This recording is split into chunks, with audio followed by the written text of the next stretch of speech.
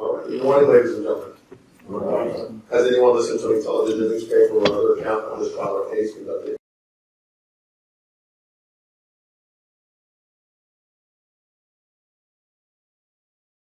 Good morning. Thank you for your patience. We are ready to continue with the state's case, and Mr. Van Gils, Ms. Hutchinson, you can call your witness. Thank you, Your Honor. So we call Dr. Ian Hood.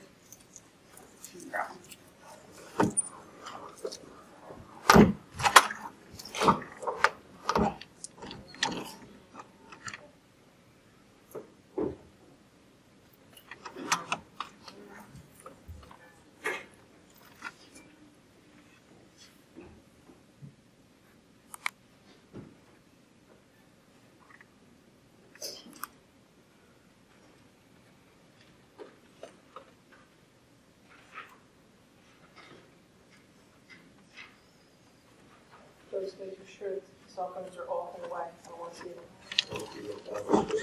Good morning, Dr. Hood. Good morning. I'll have you come up to the witness stand.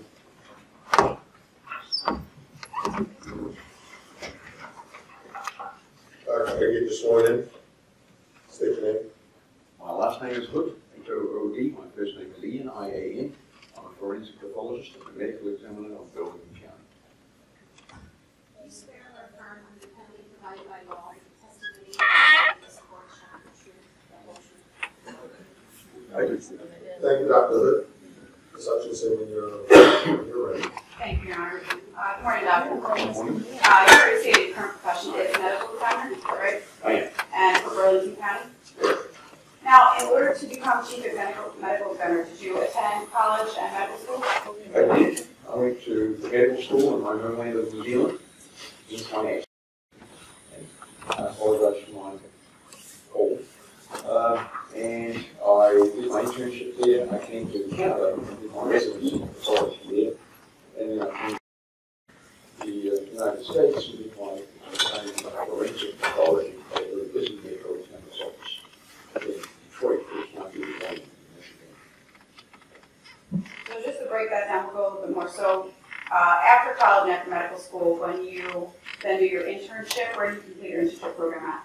That was at a very large public health system hospital in Auckland, in New Zealand. Can you explain for the jury what is entailed in your internship program? It's almost no longer required in the US, but in Commonwealth countries, you have to do 2 years of rotating internships after you've had completed medical school and got your degree. In order to get a complete, full and unrestricted license, you have to get that after 2 years before you can start extra training in whatever field or specialty you've chosen. Many North American medicine is now somewhat more specialized, so you can start to specialize right out of medical school and go into an internship already in the specialty you've chosen. Family medicine is now one of those as well. And what was the specialty for your internship? It was my internship didn't have a specialty because there you have to do a rotating internship. So whether you like it or not, you get to do 3 months of adult surgery, pediatrics, internal medicine, in my case 6 months of obstetric gynecology, 3 months of ophthalmology, and 3 months of anesthesiology. Thank you. Now, after your internship, you said you completed a residency program? I did. And where was that? So that was at Hamilton, Ontario. It's about sort of midway between Niagara Falls and Toronto, on the Canadian shore of Lake Ontario. And 5 years of training there, and because I had done 6 months of training in Auckland, New Zealand, before I left, I was allowed to sit my boards in the United States at the end of my 4th year, so that was a big help to me. So in 1983, I passed my boards in anatomical and general pathology here in the US, and in the next 2 years, 84 and 85, I passed fellowships, or at least I passed boards in anatomical and general pathology in Canada. Can you just explain briefly what you mean by pathology? Pathology in its broadest sense is simply the study of the human body when it's gone wrong. When you start medical school, you learn about normal human anatomy and physiology, and then when it's gone wrong, it's pathology. So it's a very, very broad field. It includes hematology, microbiology, clinical chemistry, and of course anatomic pathology, which is the study of tissues under a microscope. Anytime you get any kind of tissue removed, whether it's at surgery or just something done in a clinical office, it's looked at down a microscope by a pathologist. And autopsy pathology is included in that, although autopsies are being done less and less in hospital settings. They still are done in teaching hospitals, but that's about it. Okay, thank you. After your residency program, you continued on with your medical training? I did, as I say, I did my fellowship training in forensic pathology in the county of Wayne in Michigan. It was a very busy medical examiner's office in Detroit. I don't think we ever did less than 800 homicides a year there, and about close to 10,000 cases a year were referred. It was a great place to learn forensic pathology. Now, are forensic pathology and surgical pathology different? They are. Can you explain a little bit why? Surgical pathology is the branch that you're most familiar with, which is where you get an organ or something is removed at surgery, and that gets looked at by a surgical pathologist. And the diagnosis is made, and therapy is based on what the pathologist sees on the microscope. And it's sometimes even done on the fly in the operating room, particularly with things like breast cancer. The pathologist will do a frozen section right there and determine whether the disease is spread into lymph nodes or not, and then the therapy right then and there is based on what the finding is. That's surgical pathology. Autopsy pathology deals obviously with opening the dead body after death to determine all the disease processes and injuries that may be present in the person. Okay. After completing your fellowship programs in surgical and forensic pathology, did you receive any faculty appointments? Right after I graduated, I was taken on staff at Detroit, so I was an assistant medical examiner there for 3 years.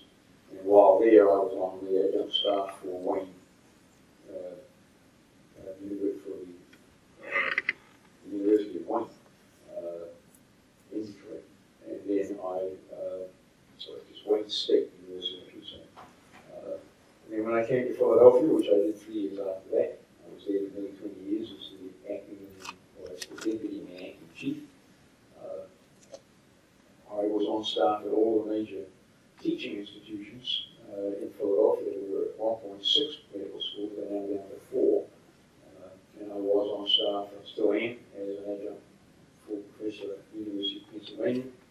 And in theory, I am still on staff of what is now Drexel University, but I started out when it was about 3 names ago. It was actually the original CP9.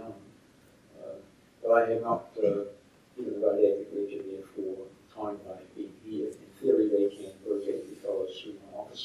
They did that once, but that medical school lost the teaching hospital and got sold out from under them, so they're still struggling. Now, are you a member of any specialty boards? I have my in anatomic pathology here in the U.S. and also in forensic pathology. And in Canada, as I say, I had my boards in anatomic and general. What's required to become a member of those boards? You have to do a certain amount of required training at approved institutions where there's enough caseload and enough quality teaching staff and research facilities for you to be able to become properly familiar with your specialty. And then, of course, the big thing is at the end of it, you have to sit 3 days worth of examinations. And that's the same in Canada as it is here. Are you currently licensed to practice medicine? I am. Where? I'm licensed in all the states I either worked in or trained in, with a couple of exceptions. Chronologically, that would be New York, Michigan, California, Pennsylvania, New Jersey, and I once worked a job in Texas, so I continue the process, so I have a license in Texas. Dr. We mentioned earlier that you're the chief medical examiner in Burlington County. How long have you held that position? Since July of 2008. And what are just some of your job duties as the chief medical examiner? The medical examiner works under a statute that says what cases you must take jurisdiction of. And they're basically any case, someone who has died of obviously non-natural causes, so homicides, accidents, suicides, drug deaths, come under our jurisdiction. Any case where you don't know why the person died, they're just a found body obviously they come under our jurisdiction. And some of those can be basically portions of bodies or skeletons. They still fall under our jurisdiction. And there's a couple of other oddball ones. Any child under 3 years with cause of death is not expected. Any death related to pregnancy, any death in custody falls under our jurisdiction as well. And even natural deaths, which make up the bulk of our cases, where you just can't find family members to take charge of the body, or you can't find a doctor who knew the person to sign this before. And that's about half of our cases. Approximately how many autopsies have you performed as the chief medical examiner? Here in Burlington, I've probably performed 2,000 or 3,000 over the last 12 years. Before that, I had done close to 25,000, 30,000 in Detroit and Philadelphia. Now, you briefly went into it, but can you explain a little bit more for the jury about the purpose, obviously, for an autopsy? The purpose of an autopsy is to determine the cause of death of the individual, and the manner of death is to be filled out on the death certificate.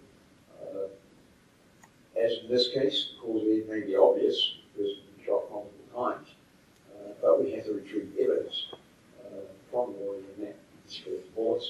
There's any trace evidence on the hands that starts at the scene and continues when we do the autopsy. And we do specimens for toxicology as well. But in this case, we were dealing with a 24-year-old healthy young man, and his cause of death was manifestly obvious. Had a bunch of bullet holes in him, and the real purpose of the procedure was to determine exactly what damage they had done to him and to retrieve the bullets that were still in him. Let's take a step back. You had spoke to the autopsies that you've done in Burlington County, but in addition to your employment here, do you hold any other employment as a medical examiner anywhere else? I cover other counties. We all do cover each other in Burlington because most of the counties have only one or two medical examiners. So when one of them is not available, then the next door county fills in for him. So I cover for Ocean County from time to time, and I, until recently, was covering the lower 3 counties for state medical examiner. I have just recently stopped doing that because it's too far to go. That's Cape May, Cumberland, and Atlantic counties. And prior to beginning your employment in Burlington County, were you employed with the Philadelphia Medical Examiner's Office? I was the deputy chief there. In fact, my old deputy in Detroit had become chief of Philadelphia. I had moved out to California, and he asked me if I'd come back and be deputy for Philadelphia. And I was perfectly happy to do that.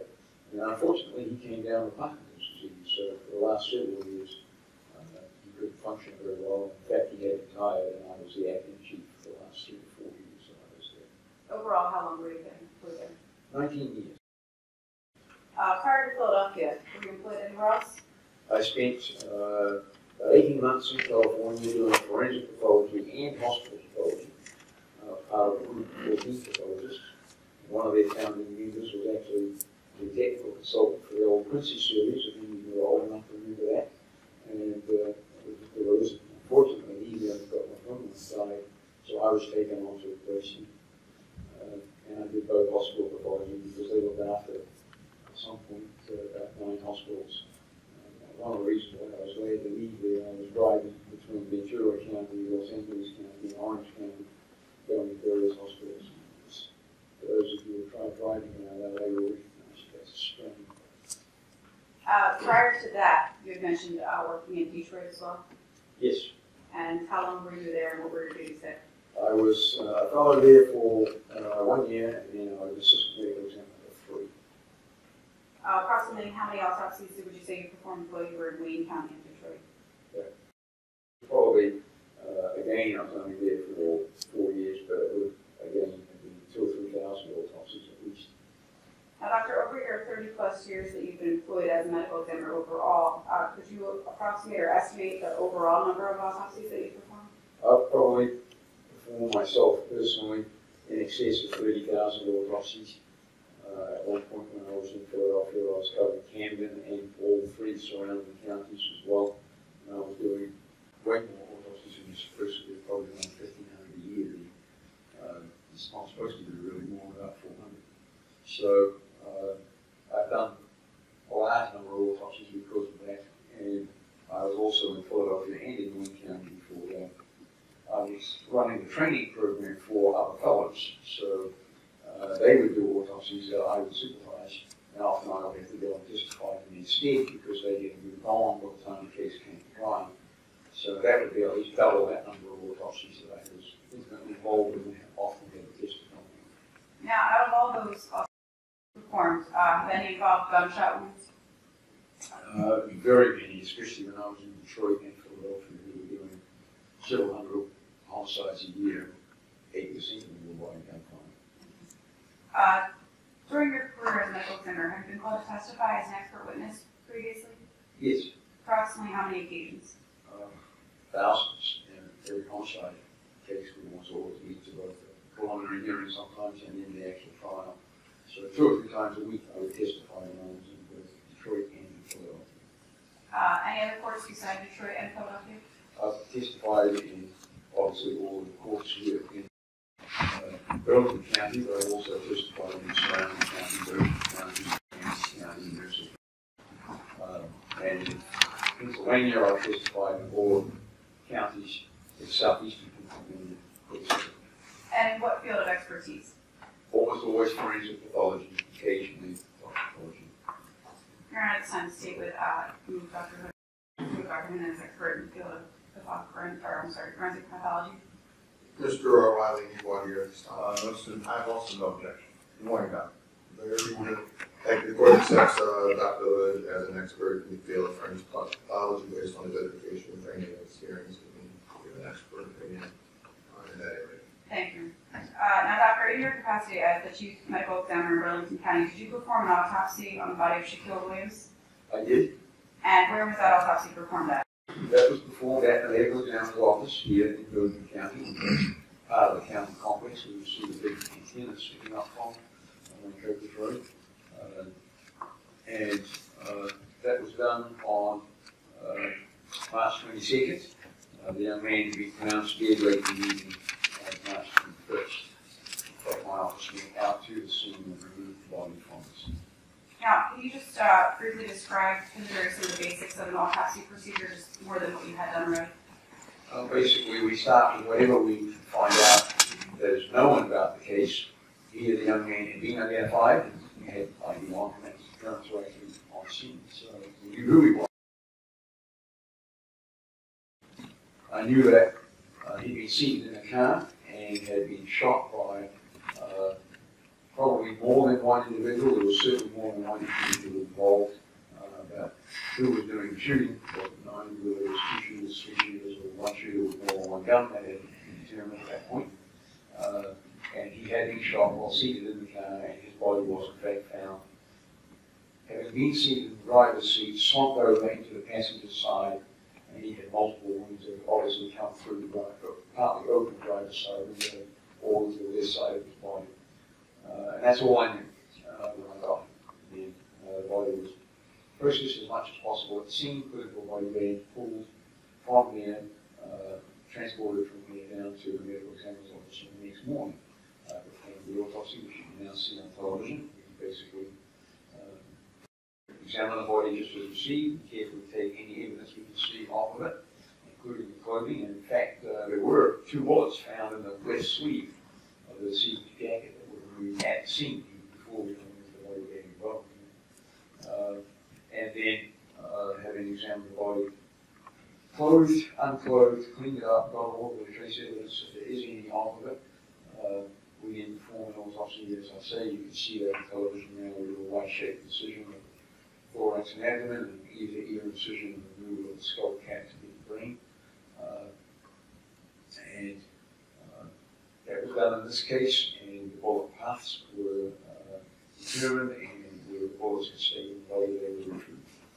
So you start with what's called an external examination, is that right? Correct. You have to identify the wounds on the body, try and determine which ones are entrances, which ones are exits. Usually not that difficult to do. And in this case, you did observe signs of injury to Shaquille Williams? Yes, he was a previously healthy 24-year-old young man. He was about 5'11", 180 pounds, and he's clad in a jacket, t-shirt, jeans. Some of that was completely cut off by the and he clearly had sustained cheek. And that was close range. It was the only one that was. It had some stippling around it, about 2 inches of stippling. The gun was probably only a few inches away when that one was caused. And then he had 4 that spread down the left upper arm, 1 that was right in the outside of the left elbow, another 4 that went down the dorsal surface of the left forearm. They were all going from left to right. 2 of them went through his left upper arm, really into his chest. 2 of them went through his left forearm, really into his flank. They were all going left to right, upwards and backwards. And part of the difference in the pathways could be accounted for by the fact that as he was shot, he started to slump over, so the bullets are coming in at a different angle as he falls away from the guns that were being fired at. Do you document those injuries in your report? I did. And in addition to a report, are they injuries also, are the observations photographed? They are. A lot of photographs taken as you do the whole process, both at the scene and once the bag was opened. All these photographs, because it is seen as unclothed and clean, and then all the wounds are documented. Ultimately, the bullets are taken out, photographed and documented as well. After you stated, after conducting your external examination of those injuries at the location, you then examine the injuries further? Yes, having documented where they are on the outside of the body, we now open the body and trace parts of the bullets on the entrances to the exits or on the entrances to where they came to the rest of the body. Okay, now breaking down the injuries that you observed that you stated, you indicated that you observed the injuries specifically to his left cheek area, is that correct? Yes, just starting from the top and working down. I had no idea what order they were inflicted in, but that's usually what we do is just convenience. We start at the top and work our way down. So the highest one was the one in his cheek. And we right at the side of the cheek, it had about a 2-inch zone of gunpowder stippling around it. And that bullet went through his maxillary sinus, which is basically the big lump of bones that he had under the line. It went through the back of his mouth, now down below the jaw into the neck. It went through his right carotid artery and actually lodged just under the skin over here, over the sternocleidomastoid muscle, which is the muscle that gives you the chicken neck when you pull your chin up. And that could easily be seen even at the scene. It was just bobbling around under the skin. So that bullet we actually one of the first to retrieve in case it fell out and we didn't find it again. So we did get that bullet out. And it was the first of the bullets retrieved that was, it's a relatively distinctive bullet. It's not uncommon. It's a hollow point with a blue plastic ball stuck in the end of it to make it aerodynamic to travel better through the air. And that once it enters the body, that ball is pushed back and helps the bullet to expand and stay in the target. And that was a fairly distinctive bullet that was retrieved first from under the skin of the neck. That had caused a lot of bleeding, both out to the exterior, and of course it made a connection between the carotid artery and the back of his throat. So a lot of blood went from there back into the back of his mouth and got swallowed and aspirated into his lungs. Now, Doctor, you had stated a moment ago the 2-inch zone of stippling. Can you just briefly explain what that is and what that means in this case? When a bullet is fired out of a gun, it happens because a primer has been struck by the firing pin and cause the gunpowder immediately behind the bullet to burn and create explosive buildup of very hot expanding gas that pushes the bullet down the barrel. That gunpowder is divided up into tiny little either balls, granules, discs, look at them under a hand gauge, so they have different shapes. And they don't always burn completely on the way down. Smokeless gunpowder is supposed to be just that, smokeless and burn completely, but it doesn't quite. As a result, some of those particles of gunpowder, either unburned or partly burned, continue out of the end of the barrel behind the bullet. But they're very light, and they fall away or drift away in the air quite quickly. So by the time you get out to around 2 feet with most standard ammunition, there's not enough gunpowder still moving to be able to actually impinge on the target. The closer you get, the more of that gunpowder still there will be, and the closer it will be towards the center of the bullet path. So in this case, it was about a 2-inch zone, round zone, and then stippling. And that usually would mean that the handgun is only a few inches away. By the time it gets out to 2 feet, there'll be only a few particles and they'll be much more widely distributed. So was it your opinion that that was very close? Very close, I mean a couple of inches. It's not contact, there's no contact between the end of the barrel of the gun and the cheek. So it would probably be anywhere from 2 to 6 inches.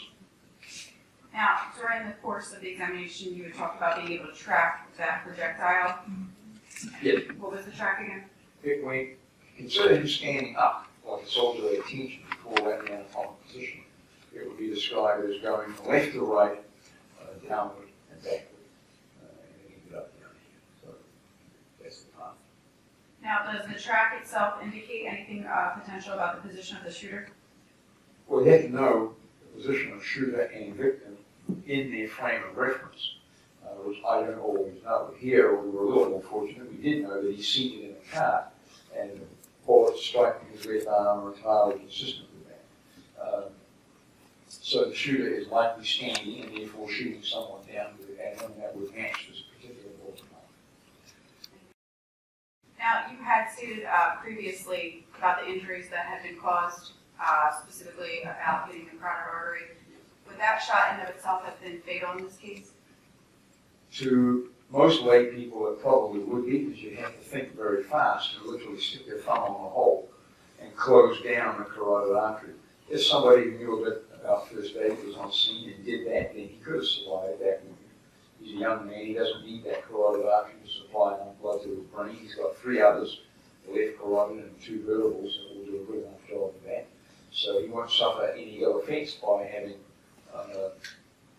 lost the blood flow from the right carotid artery. But of course he'll bleed out from it very quickly if somebody doesn't put their thumb on the hole to stop it.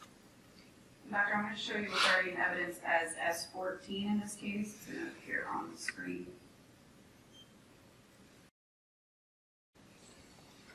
Can you, Doctor, I think you have a pointer up there too, right? Are you able to come down and join me here and just kind of, as I put the pictures up, point to the area of the stippling and what you noticed? A little bit. He's still very bloody, and you can see he's lying on pavement there. He's actually about to be taken. This is the body bag right here, the blue plastic. And he's about to be placed in that. This is after he's been removed from the car, so it's still bloody. You can see that they pronounced him by the heat pad. And quite common here, as you can see, and here's the hole where it went in right there. So it's basically gone down to there. I'm going to show you what's in evidence as S8. Can you again speak to this specific gunshot wound that we're speaking about at the moment in the cheek, and again, anything that you noticed when looking at the victim himself? The point is not going to work on this. So on this one for me. Here's our somewhat irregular entrance wound there, and the little gunpowder scribbles distributed around it.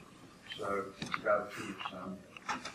And that's the hole in his left cheek, and you already saw the bullet sticking out from under the skin down here, so you can figure out from that the path that it took. And as I say, it went through his right carotid artery, so it's going to be a fairly rapidly fatal injury if somebody like to step in and quickly come on the hole. And what this also shows is the fact that being shot predominantly from the left side, with his hand up, probably on the wheel, or at least lying on the side of the you can see the number of bullets scattering down the left side of his arm.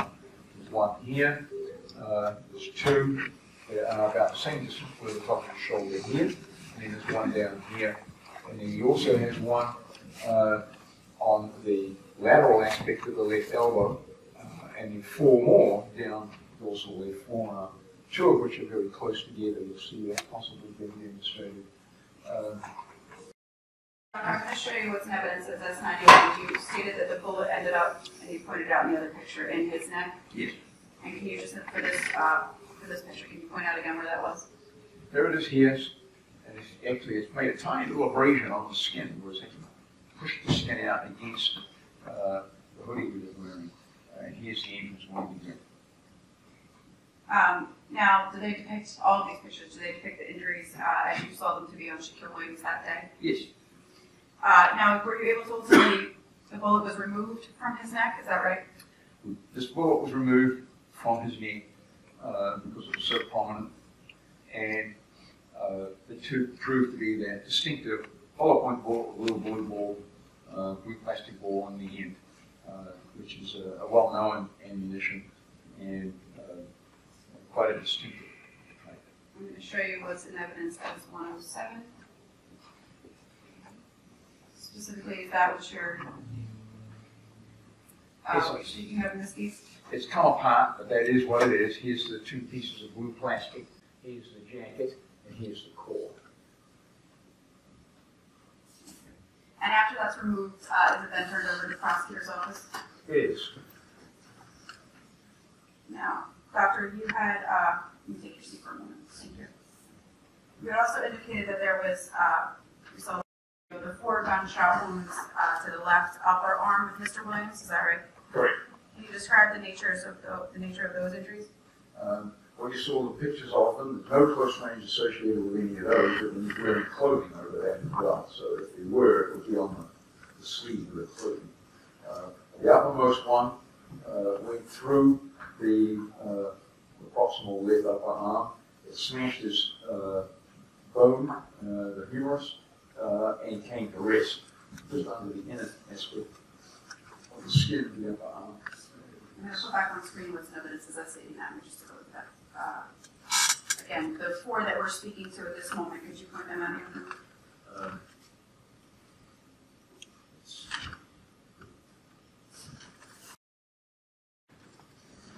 Again, here we go. Proximal one. This is the one that smashed his upper arm bone and actually came to rest under the skin just below the armpit here. These two parallel one another.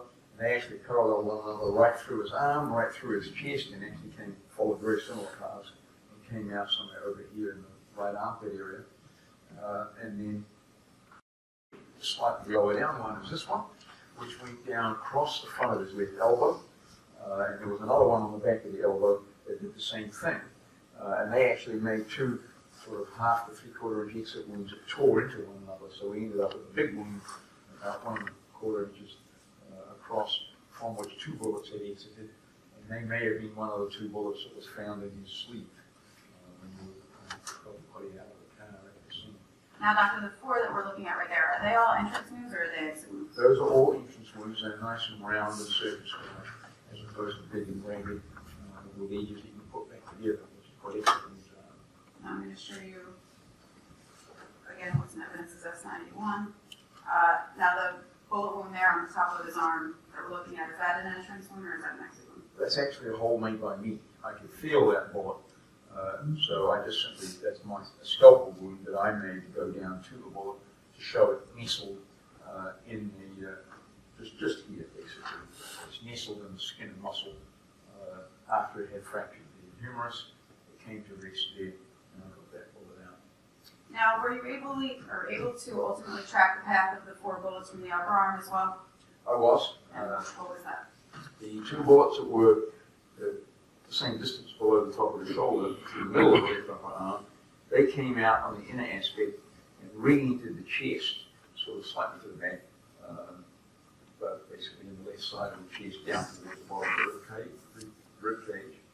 And the other one, as I say, that went in lower down, came across the front of the elbow, likely missing any arteries in there, and it coincided with one that was in the back, outside aspect of the elbow itself.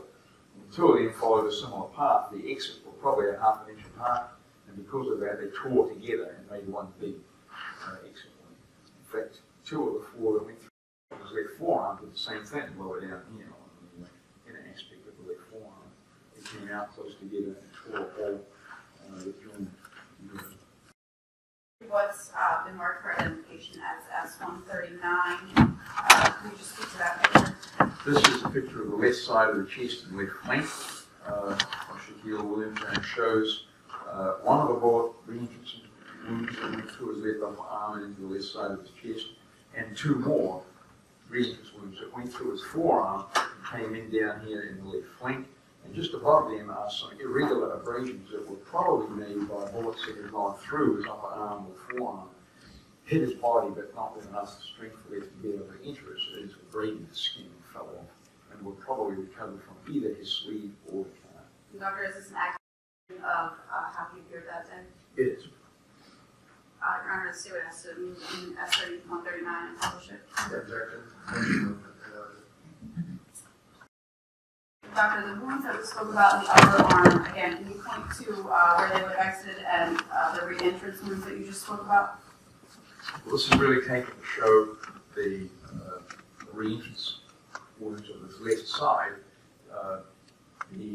Not really an exit wound, that's where I actually ended up cutting and taking out that bullet. You can see now how badly fractured his left humerus is. You're not supposed to have a joint there in the proximal upper arm. And what we're showing here is an irregular, broadly abraded re-entrance wound of the bullet that had come out of the arm and gone back in there. And then from the forearm, two bullets that exited the forearm, re-entered his flank over here. And then here are the little irregular abrasions that are probably made by bullets that exited the forearm that no longer had enough velocity to be able to re-enter his body. They just simply struck it and abraded it and were recovered from either the car or his clothing. Now, again, speaking to, you spoke a minute about the bullet that you removed from his upper arm, showing what's been marked as, or as an evidence. Is that an accurate depiction of the bullet that you were able to remove? There from his upper arm? Yes, it's actually sticking out from the, an attempt to exit point of his upper arm. That's why it was easy to retrieve. And you had stated you had to cut that one out, is that right? I did. To finish the job, I had to cut it out. I'm going to show you what's in evidence is S92 on the screen.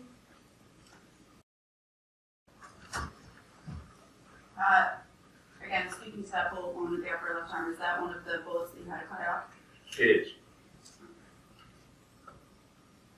And again, what, specifically to that bullet, if you can say, what injuries did that bullet to the upper arm cause?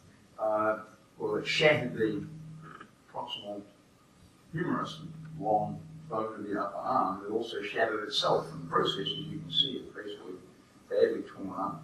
I did not find a little blue plastic wad, but the bullet is so distorted that I can't say that it wasn't there somewhere in him. Unfortunately, not ready or opaque, so you can't find it in this way. All I can say is it's medium-sized, it's base jacketed, but whether it was a hollow point or not, I can't tell. Now, moving on to you had spoken a moment ago about the left elbow, gunshot wound to the left elbow. I'm going to show you what's been marked for identification as S141. Can you just tell me what you're looking at in that? This is showing both an entrance wound in the lateral left elbow, and there are 4 gunshot wounds that went in the left forearm, 2 of which were basically kissing wounds. They were within a half an inch of each other, and they followed an identical path through the arm and back into and through the body. Is this an accurate depiction of how it appeared that day when you did the autopsy? It is. Your Honor, I move S141 into evidence. Rise, no objection, may be published. And that's the photo that we were just speaking of right there. Great. And you had talked about the 2 bullet wounds that almost joined together. Can you just point out for the jury what you're Yes, speaking of? yeah. We sometimes refer to those as kissing wounds because they virtually nuzzle up against each other. Here's the one in the that's further up, and here's the one that's further down. But again, we have 4 bullet holes going in his left forearm. And one of those did actually fracture this one, the ulnar bone. In fact, 2 of them did. It fractured it both up here and further down. Again, still speaking to the victim's left arm, I'm not going to show you S119 and S115 for identification. Are they pictures that are accurately represent, again, during the autopsy that you performed? Yes. Your Honor, at this time, state S119 and 115. Into evidence. No objection.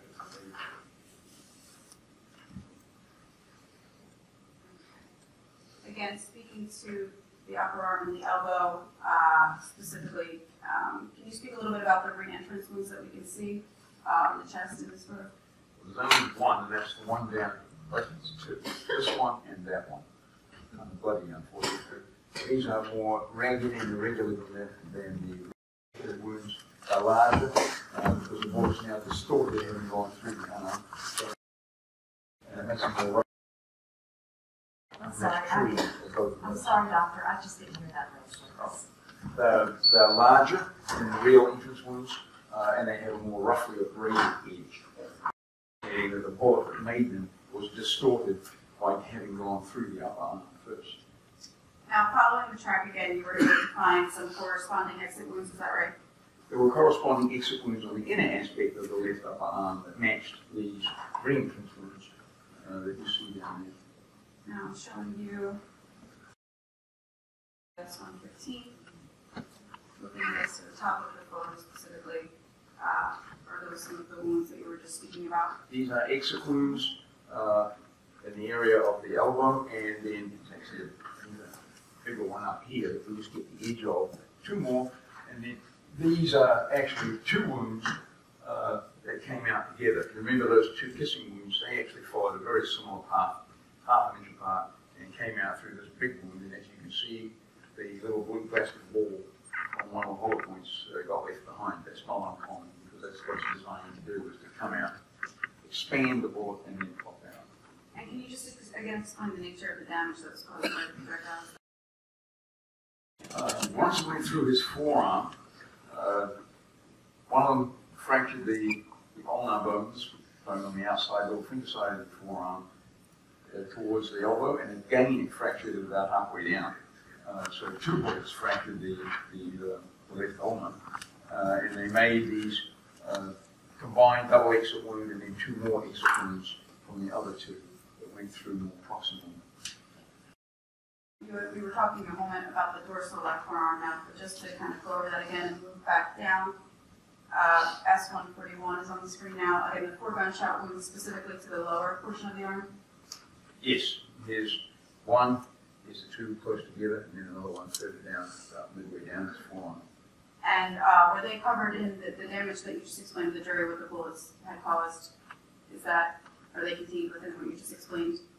Yes, I just described all 4 of them went across the forearm. 2 of them fractured the ulnar bone in the process. They came out of basically 3 exit wounds, which one was a large ragged one that we just saw. There was 2 combined.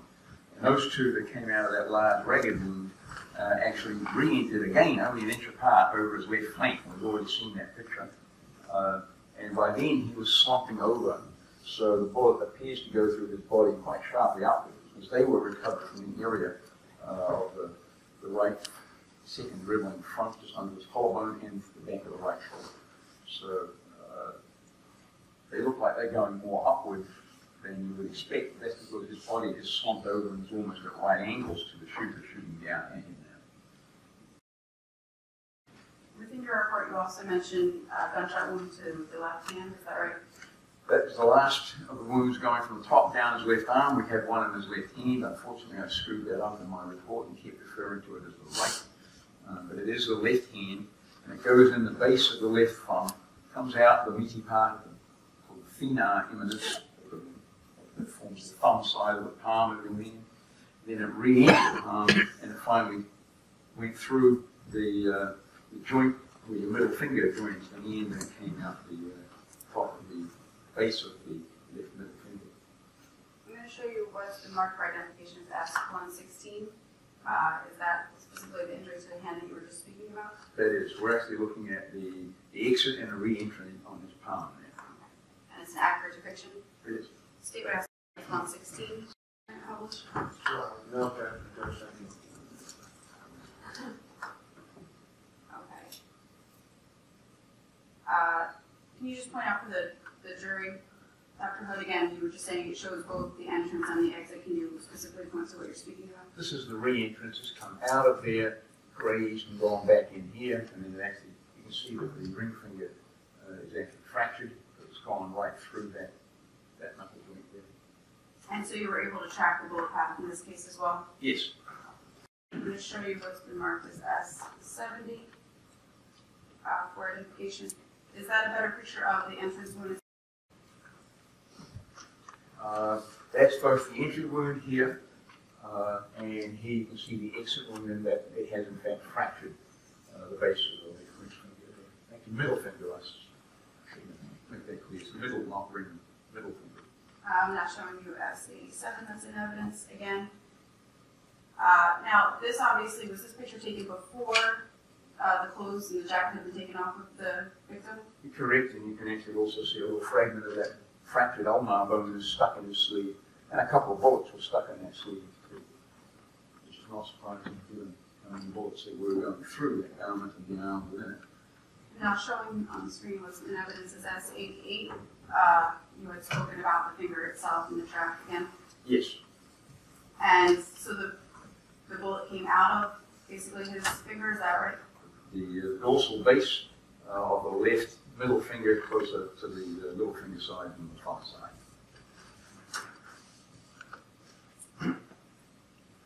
Now, in your report, you also spoke about the victim's back in this case. Did you observe an injury to his back? Yes, and that's just again starting at the top, going down to the bottom. The last one described is one that goes in the left back. Actually went in basically a couple of inches below the bottom of his left shoulder blade. And that followed a path that would be expected if that's probably the last bullet in the sequence, when he's now lying down basically over towards the passenger side, because that bullet ended up coming out of the front of where the shoulder joins his chest. Okay, so I'm showing you what's in evidence as S69. In this case, is that the bullet wound to the back that you were just speaking of? Yes, there it is, and this is again, as you can see, he's lying on pavement. We're just getting a very rough assessment of what injuries he has right there after he's been removed from the car. There's a cone that's often used to mark fired cartridge cases, all spent rounds, so that presumably there is one under that. And here is the bullet hole, as I said, it's just outside and below the bottom of his left shoulder blade, and that ended up being found out here on the front of the junction of his right shoulder with his chest. I'm going to show you what's in evidence as S93 as well. Was that a photograph that was taken actually during the course of the autopsy? It is. He's been a bit more cleaned up now, so you can see the entrance wound, and it's got a scale next to it to give you an idea of the size. Now, what about that injury obviously enabled you to conclude that it was in fact a gunshot wound? Well, I got a bullet out of the end of it, so that's always a very strong indicator. And you said you were able to follow the track of that bullet? Yes, again, if you were to consider him standing upright in the anatomical position, which he almost certainly was not in when he was shot, it would be described as going upward, forward, and rightward. And as I say, it ended up somewhere around just in front of the second rib on the right at the very top of his chest, over towards where it becomes his shoulder. And so I got this pectoralis muscle. It was where that bullet ended up, just in front of the right second rib, and that was a very different. It was a same kind of bullet as we got from some of those other wounds, which was a hollow point with a blue plastic wad in it. Some of the other bullets that were taken out from around here that came from the entrances of his upper arm and from his shoulder flank were not. They were different. They were base jacketed, but they weren't hollow points. Now, you had stated that there was internal damage. Can you state specifically what the internal damage or structures that were affected by this specific wound were? The one that went in his back went through his left lung, his aorta, so again, that's a rapidly fatal wound. It's even worse than having one go through your right carotid artery. It went through his esophagus and the right lung, and then that's when it came out. It went through the right second rib and stopped in his right pectoralis muscle. So both lungs, the esophagus and the aorta were all struck by this bullet. So that too would be a rapidly fatal wound. And you said you did locate this projectile in this case? I did, and again, it was one of the more typical ones with a hollow point and a blue plastic wad or ball in the end of the hollow point. Now, let's go back to the re-entrance wounds, specifically from the arm through the body now. In your report, Doctor, did you mention that there were in fact re-entrance wounds from the left upper arm? Yes, and we've seen those in several of the images we've already looked at, where the arm was out of the way. You could see that two of them re-entered in his chest, and they came through the upper arm. And those are two that were close together. Or at least they were a couple of inches apart, but they were at the same distance below the level of his shoulder. They came out the inner aspect of his left upper arm, re-entered his left chest, and went in somewhere towards the lower aspect of the left side of his chest, more towards the back than the front. Now, once they We've got both re-entered, of them here, I see in that picture. once they re-entered his chest, what, if any, damage or structures did they affect? Again, they followed similar paths, left to right, upward and backward, and they variously went through everything they needed to kill him, unfortunately. One of them went through the main pulmonary artery. They both went through the left rib cage, the left lung, the right lung, and came out of the area of the armpit. One of them actually came right out of the inside aspect of the armpit and went back in the outer aspect of it on your arm side and stopped right there under the skin. And another one went further back and went a little higher. It actually never actually made a re-entrance or an exit in the entrance. It stayed on top of the armpit and was pulled out of the armpit towards the back. And both of those bullets were non-hollow points. They were reasonably large, medium-sized, fully encapsulated bullets, meaning that there's not just a jacket around the base and the nose left exposed. The whole thing was covered, and it's a non-hollow point bullet. So those are two very different bullets, and the blue plastic water ones are the hollow points. Now, speaking to that, you had said that one of those bullets actually came out. You were able to find it in the right armpit. Right. On the screen, that's 96. Is that what you're speaking of? This is the one that just went across the very apex of his armpit. So it came out here, went in here. You can actually see the base of it sticking out of the hole because it almost didn't make it. So I'm just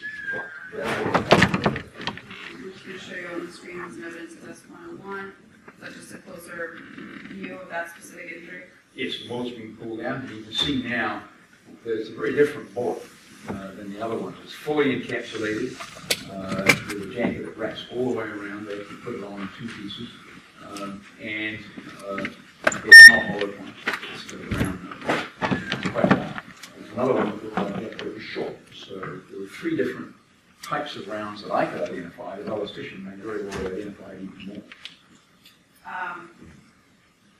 Now, after those bullets were recovered, they were turned over to the prosecutor's office as well? They were.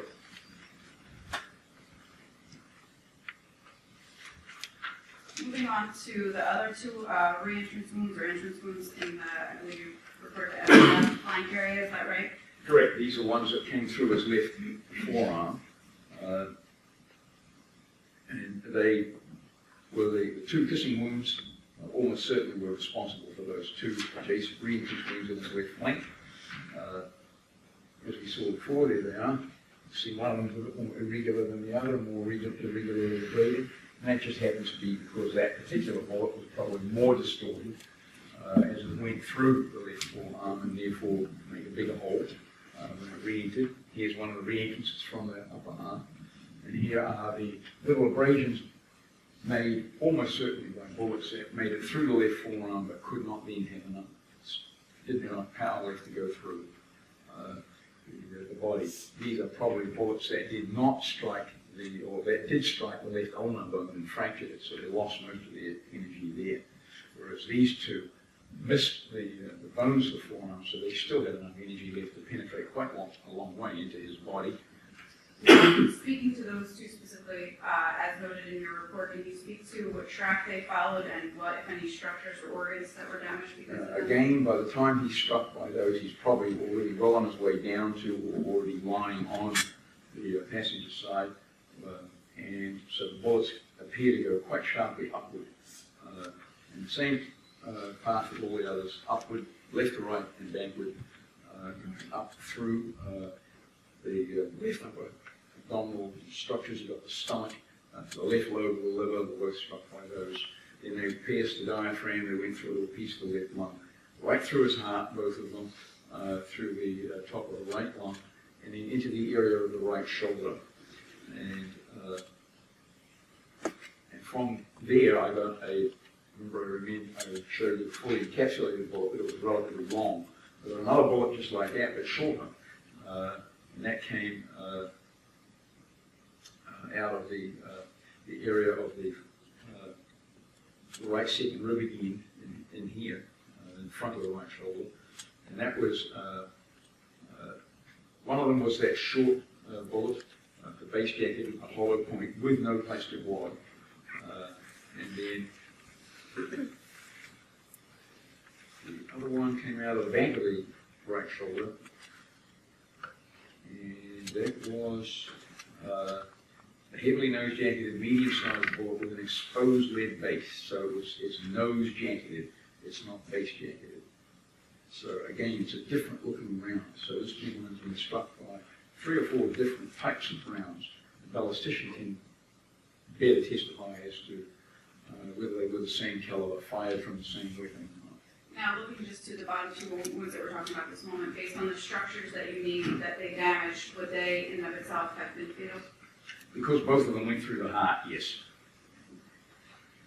And you spoke to a moment ago where one of those bullets came to rest in the right shoulder area, is that right? Yes. I'm going to show you what's in evidence, because that's 97. And is that what you were speaking of a moment ago? Yes, it's kind of hard to orient. He's lying on his left side. This is his right shoulder and his right upper arm. And I had to put that cut in there to expose the bullet that I'm showing you there, which is again a jacketed bullet. And I'm trying to review whether that one was the bullet point or not. I'm pretty sure it wasn't.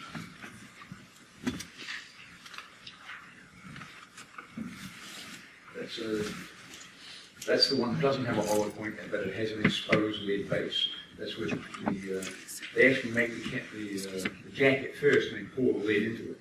So the base is exposed. So it's not the fully encapsulated kind. This is yet again a different kind of ammunition. But it could still be the same caliber and fired from the same weapon, but it's a different kind of ammunition. Again, speaking to the damage that bullet specifically, you stated both of them hit the heart, so that bullet did hit. That's one of the 2 that went through his heart. His heart, and basically his heart was pretty much shredded by a bullet. And again, once these bullets were recovered, were they ultimately turned over to the prosecutor's office? They were. Now, Dr. Kinsley, thank you. Based on your training experience in forensic pathology and your examination of Shaquille Williams in this case, were you able to reach any conclusions regarding the cause of death of Mr. Williams?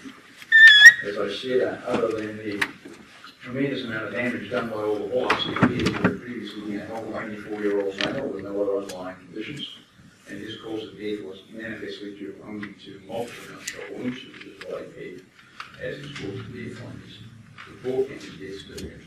Now, do you hold those conclusions to a reasonable degree of medical certainty? I do. And were you able to ultimately come to any conclusions with regard to the manner of the victim's death in this case? Well, the manner of death is a box that I have to fill in whether I like it or not on the death certificate. I get a choice of natural, suicide, accident, homicide, or unable to be determined. Sometimes you use skeleton remains, for instance. In this case, I made him a homicide because he clearly had been killed as a result of the actions of other people. And do you ultimately hold that as well to a reasonable degree of medical certainty? I do.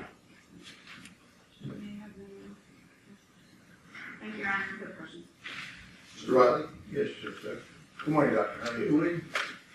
A couple quick questions, please. When you did the examination of this young man, did you see any prior injuries, any wounding or prior shooting artifacts when you examined him? Objection, Your Honor.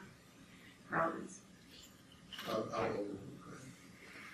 He had some scars, typical of a 24-year-old. Nothing that specifically I could say was caused by a prior stab wound or bullet wound, but then they don't leave very specific scars either. So the best I can say is I did not on X-ray find any extra bullets, old bullets in him, but I did see some extra scars. In fact, you saw some of them just looking at them coincidentally in pictures of them. Now, you would agree with me on, I would think, that there's quite a number of tattoos on his upper body. You see those?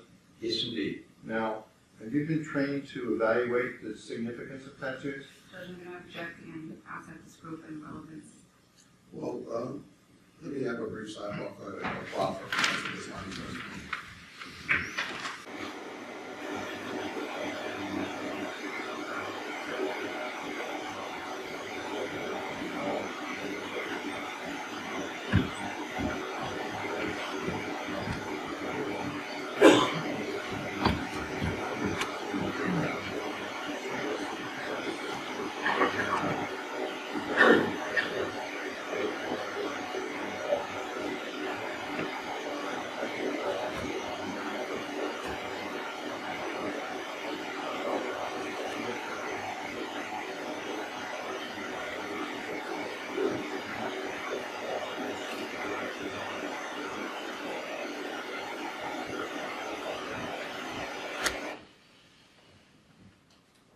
Any other questions for the witness, Mr. Riley? No, sir.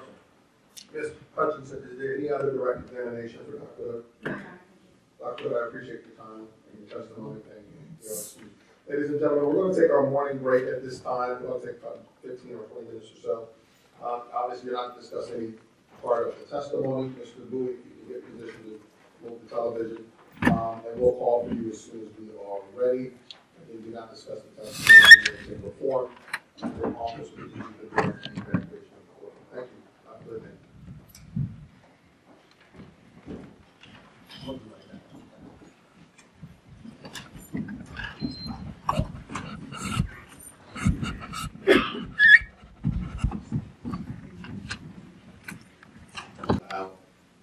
The parties to examine Dr. Hood as to his knowledge of the qualifications to testify as to the tattoos. So with that background, Mr. Riley, I will allow you to give questions of the witness with respect to that, and I'll allow the state to cross-examine.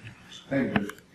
Doctor, you may recall before the break, I began to ask you a series of questions about tattoos, and on this young man, there's quite a number of tattoos. I guess you would agree with that, right? Yes. Okay.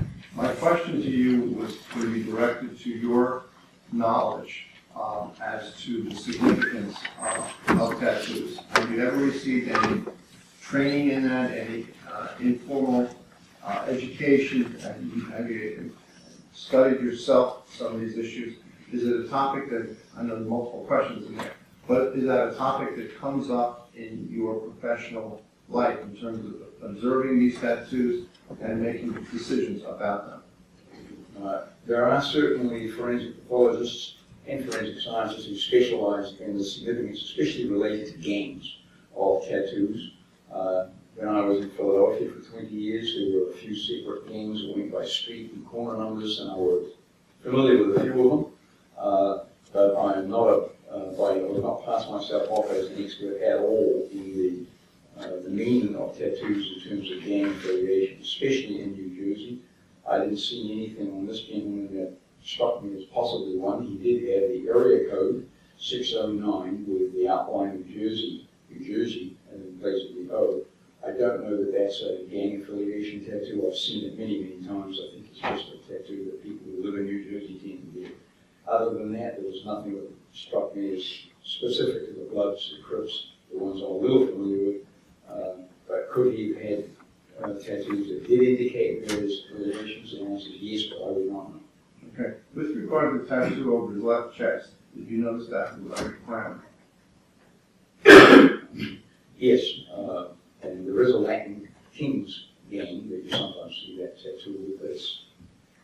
As they say in the trade, so many wannabes now get that tattoo that don't actually belong. You can't attach much significance. Well, I'm sure that's true, but the significance of that crown on his left chest, is that happen?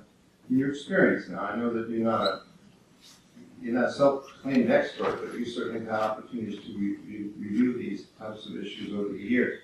With regard to that crown, do you see any significance with regard to that? The only significance is just what I said. There is a gang called the Latin Kings that will often have a crown or a crown on top of another symbol figure to them.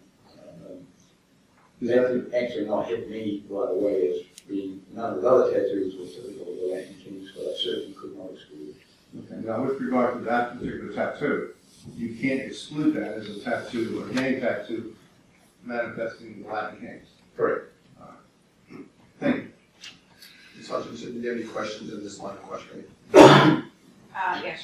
So Mr. Riley just said you can't exclude it, but you can't include it either. Correct. Okay. And were his parents' names also, or were their names tattooed also within the crowns? There were names, and there was another typical tattoo of an RIP and a winged halo name. And have you ever been qualified as an expert with anything to do with gang tattoos? I have not. There are, as I say, people who have real expertise in that field, and not just the tattoos, but the graffiti as well. Thank you, Judge. Doctor, I'll excuse you at this time. Thank you. I'm going to have you just wait in one of the ante rooms out there, and we'll go from there. Okay, Mr. Riley, any additional arguments with respect to the qualifications of this particular witness that testifies to the test? No, sir, thank you. State. Judge, just in the rule, I mean, to qualify is basically what the basis of knowledge is for an expert to testify, and they have to have specific knowledge, specific skill, experience, training, and/or education to be able to testify. And aside from seeing them occasionally during autopsies, especially in New Jersey, the doctor testified that he has none. So the application or the objection, the proffer was that the defendant wanted to question Dr. Hood as to his knowledge of the tattoos on the decedent's body. And the proffer was that they may be gang related or gang affiliated. And that's certainly something that the defendant wanted to get into if the state was wanting to bring it up with this particular witness. The state has objected on a number of grounds. We've had one court hearing. The court is going to sustain its objection to this line of questioning. I do not find that Dr. Hood, number one, has the education, experience, or training to testify as to the significance of the tattoos on the decedent's body. He candidly indicated that there's an area of pathology or specialists in the field who do testify as to gangs and tattoos and the significance of the tattoos, but he is not one of those specialized pathologists in that area. He indicated he's not an expert in that area. For New Jersey gang affiliation, he did testify that he was in Pennsylvania, that there were certain tattoos associated with certain gangs, but that he is not an expert in that area for the state of New Jersey, or has never been qualified as an expert in that area. There was some testimony about the crown on the left side of the defendant's body being associated with the Latin Kings, but again, this witness was not able to confirm or deny that information as it relates to this decedent. So there would be no basis for the court to allow Dr. Hood to testify as an expert in this area or otherwise. So I will sustain the objection. All right. So with that, we'll take another 5 minutes or so before we get ready for the next witness, who will be Detective Sergeant Christopher Clayton from the state police. all right. And you can excuse Dr. Hood for the day. We'll take another 5 minutes and we'll bring the jury out and we'll keep going. All right, thank you all.